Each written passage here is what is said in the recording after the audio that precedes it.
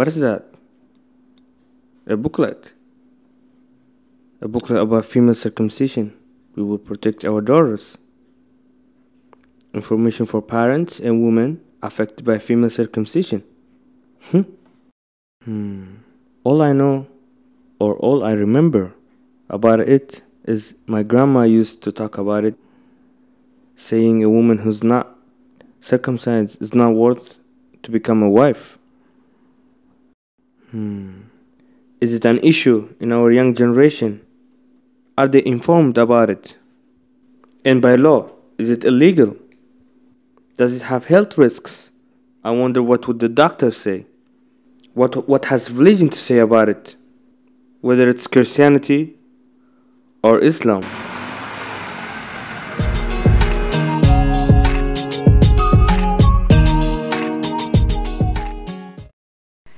Female circumcisions are forbidden in Switzerland. They constitute a violation of human rights. They are an infringement upon the right to physical integrity and to health. It concerns an inhumane and degrading treatment that is inflicted upon young women and young girls. This is a practice that we cannot and that we do not want to tolerate in Switzerland. We need to take all measures that are available to us to protect the young girls and the young women concerned against this traumatic infringement, not only on their bodies, but also on their souls. For me, as a woman, and also as a Swiss citizen, this is of highest importance. I am very happy that last year, the Parliament decided to introduce a norm in the Swiss Criminal Code specifically prohibiting female circumcision. And such circumcisions can be prosecuted in Switzerland, even if they were carried out in another country. But it is clear that this is not sufficient. If we want to stop female genital mutilation in our country and in the entire world, one must absolutely be well informed about this topic, talk about it, and together convince people that female genital mutilation is a crime against women and girls, and that this practice needs to be stopped.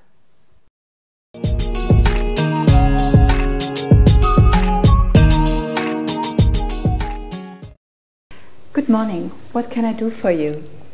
A few things. I don't know, maybe something they must have done to me when I was very young. Okay. And I understand this problem has been going on for quite some time? Yeah. And you mentioned also it depends on something they have done to you when you were a child? Yes. And this is called female circumcision. I don't know if you've read about that. What is done in childhood usually is that the external parts here are cut away, and then the opening, this is the vaginal opening, and this is where the urine comes out, the bladder opening.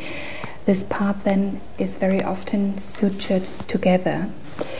So what we'll do, I will look at this area and see what kind of circumcision was done to you. And once we've done that, we can discuss what can be done about the situation generally. One of the dangers of circumcision is that the clitoris is removed, and that's the central organ for sexual function. Another danger is, you can see this is the opening for the bladder for the urine to come out. And if this is closed here, it's very dangerous, because then the little girl cannot empty her bladder and she can also die from that. Sometimes you can see that the opening for the bowel is very close to that area. So this can be damaged as well, and this can cause septicemia or severe infection.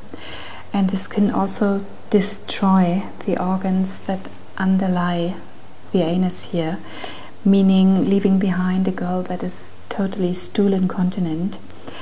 And very often problems in this area here of the vaginal opening do exist because of scar tissue. Scar tissue is not as good as the natural tissue, and it can contract quite a lot, making it even narrower and almost impossible to have intercourse. Again, if this is cut away, this can also cause infections of the whole area, and sometimes girls die from that. And that's why I consider circumcision as a procedure that must never be done to any girl. And another thing is also, when you get pregnant, some women first of all already have difficulties getting pregnant because of the circumcision. And also when the baby is born, then this whole area is not how it's meant to be, meaning there is scar tissue and the baby sometimes cannot be born so easily. So it's very good that you come here now for information, and it's also very important when you get pregnant that you see a doctor and discuss things properly, if necessary also with a translator. That can be a good friend, or you can also ask in the hospital to get a translator. I think it's very essential that you really understand what we recommend and why we do that. And also if we discuss the mode of delivery when you're pregnant, that you understand what we suggest in this field.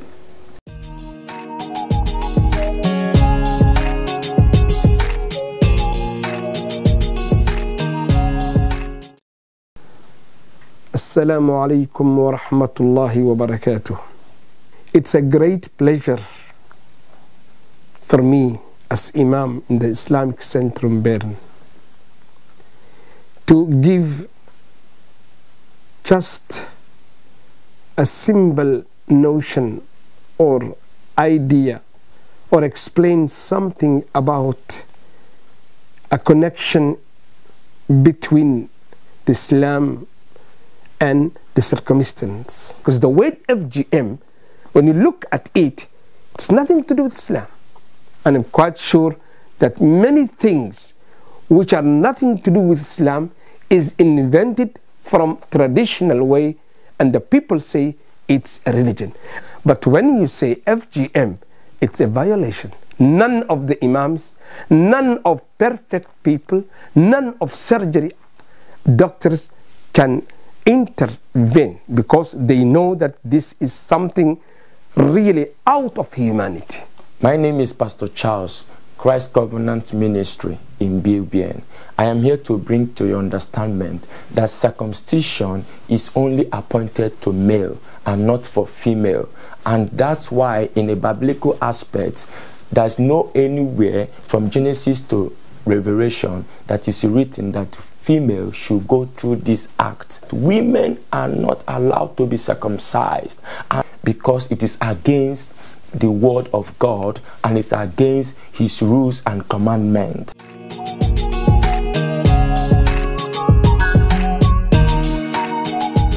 Did you know that Amina isn't coming to school anymore? She decided to give up everything, huh? Amina isn't coming to school anymore? Why isn't she coming to school anymore? She decided to give up everything. There's a rumor going around that she was circumcised, and so since then she doesn't feel anything anymore, and she lost her self-esteem and everything. She's decided to give up everything. Can you imagine? Yeah, that's impossible. Do you know that I'm not? No. Wait. Me? I'm not circumcised. That's not possible. I'm not. My parents decided not to circumcise me because for them, circumcising a woman it's pointless.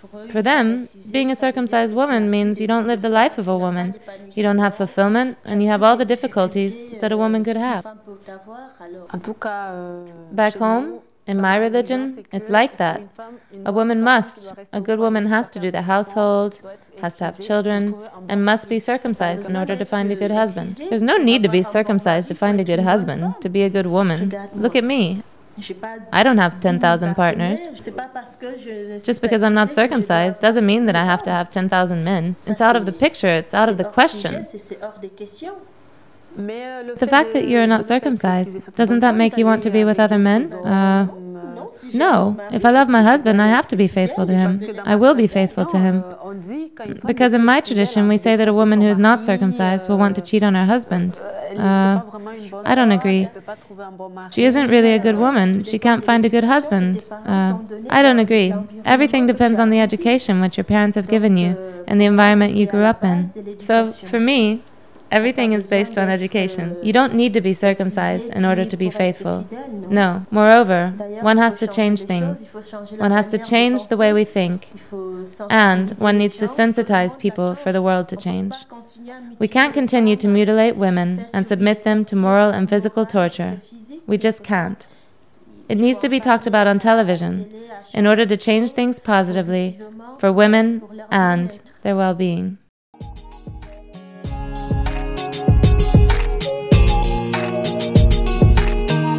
Me, personally, I wish my future wife is not circumcised. And if one day I have a daughter, I will not let her be circumcised.